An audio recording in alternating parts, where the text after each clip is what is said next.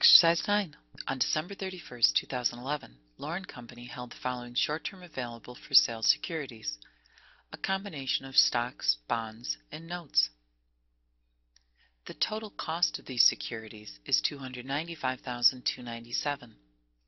But as of December 31st, 2011, the total fair value has dropped to $291,153.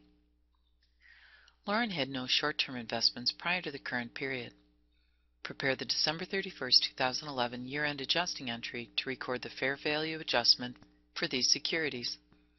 The short-term investments available for sale account was debited for the $85,100, $34,040, $61,272, and $114,885, a debit balance of $295,297.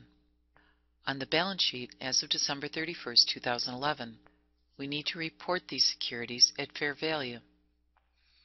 The cost, $295,297, needs to be reduced to the fair value of $291,153.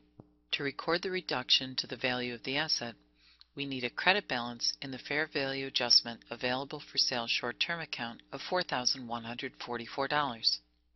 The existing balance in the account is zero, as Lauren had no short-term investments prior to the current period.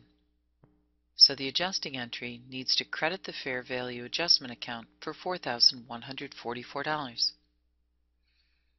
Debit the unrealized loss equity account, $4,144, and credit the fair value adjustment available for sale short-term account,